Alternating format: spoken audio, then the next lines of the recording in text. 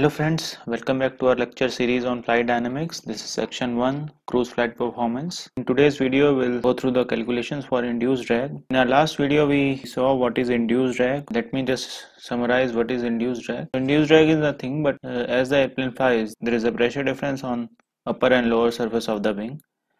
So at the upper surface of the wing, we have lower pressure, lower surface we have higher pressure. So due to this pressure difference, air at the lower surface tries to move up, and near the wingtip vortices are formed. Now due to the formation of the vortices, there is some downwash induced. Now you can see from this diagram, let us assume that this is an airfoil. Its chord is inclined at some angle alpha, where alpha is geometric angle of attack. It is facing air something like this. This is local, this is V infinity. Now what happens that due to downwards W, the local flow over the airfoil gets disturbed and there is an induced angle of attack alpha I. This is known as downwash angle. Although the wind is coming in this direction, but on the airfoil locally the flow will be in this direction.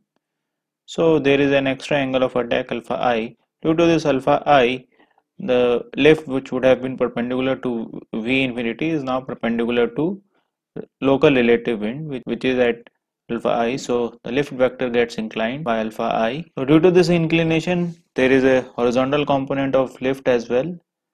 This horizontal component acts as an additional drag. This is known as induced drag. So this is what is induced drag. Now coming to the calculations of this induced drag.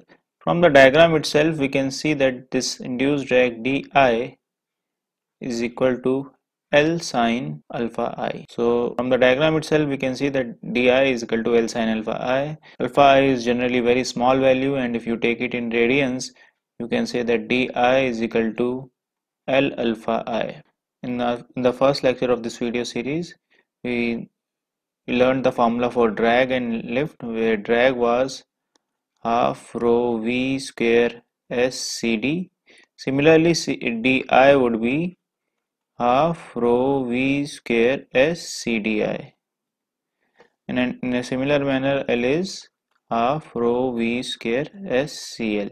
So using these two formula and trying to non-dimensionalizing this equation, we get CDI is equal to CL into alpha I. Now this alpha I is basically induced angle of attack. Now this induced angle of attack depends on downwash throughout the platform, and this downwash throughout the platform basically depends on the lift throughout the platform. For a general wing, throughout this wingspan the lift will vary. It won't remain same throughout the wingspan. Why this wing lift will vary is because generally we have tapered wings. So for tapered wings the chord length will vary from root to tip. Chord of the airfoil is varying, the airfoil will produce different amount of lift. Another reason for this variation is that wing may actually be twisted, like you can see in this diagram. There are different angle of incidence at tip and at root, so the airfoil will see different angle of attack and it will produce different amount of lift. So we can say that lift will not remain constant throughout the wingspan. Another reason for this could be that airfoil sections may also be varied. There are cases that we don't have same airfoil throughout. At root we might have NACA 2412, at tip we might have NACA 0012 or some other airfoil.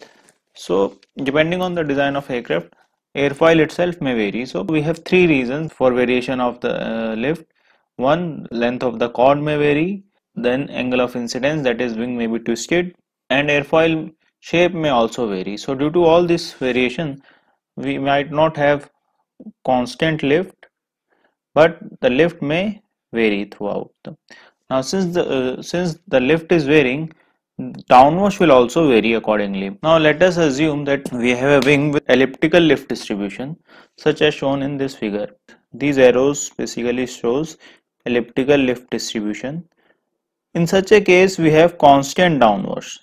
So this is showing that we have constant or uniform downwash throughout the wingspan. So if we go through finite wing theory, for elliptical lift distribution, alpha I is equal to CL upon pi AR, where CL is coefficient of lift, pi is the constant, and AR is aspect ratio, where AR is equal to B square by S, where B is this wingspan and S is the span area or wing area. So this is true for elliptical lift distribution. Now, to have elliptical lift distribution, wing must have these three properties: that there should be same airfoil throughout the wingspan, there should be no twist, and the wing planform should also be elliptical.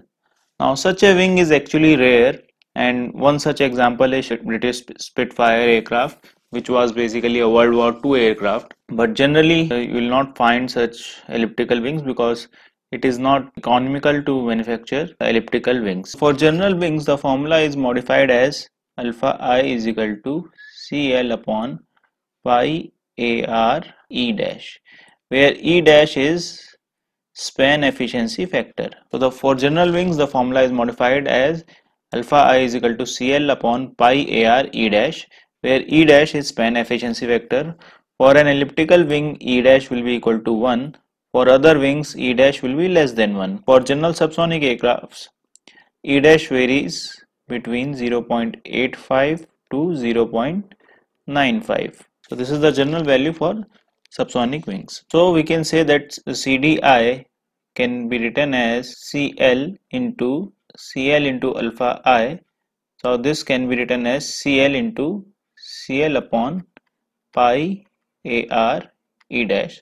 So CDI can be written as CL square by pi AR E dash. So as we know that E dash will be equal to 1 for elliptical wing, so one may say that CDI is minimum for elliptical wings. From the formula we can make out that CDI is directly proportional to CL square.